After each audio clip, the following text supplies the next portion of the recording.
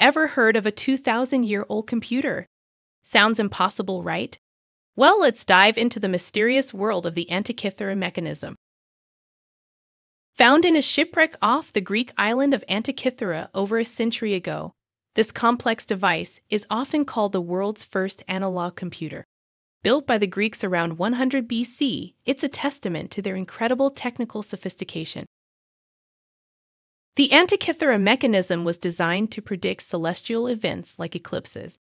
With gears and dials, it encoded the movements of the sun, moon, and planets, allowing ancient Greeks to make astronomical predictions. Its discovery redefined our understanding of human technological history. Now, here's a fun fact. It could also track the 4-year cycle of athletic games, which was similar to our modern Olympics.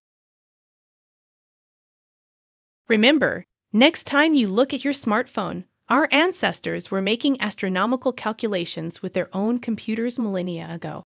That's the wonder of the Antikythera mechanism. Thanks for watching, and be sure to like, comment, and subscribe.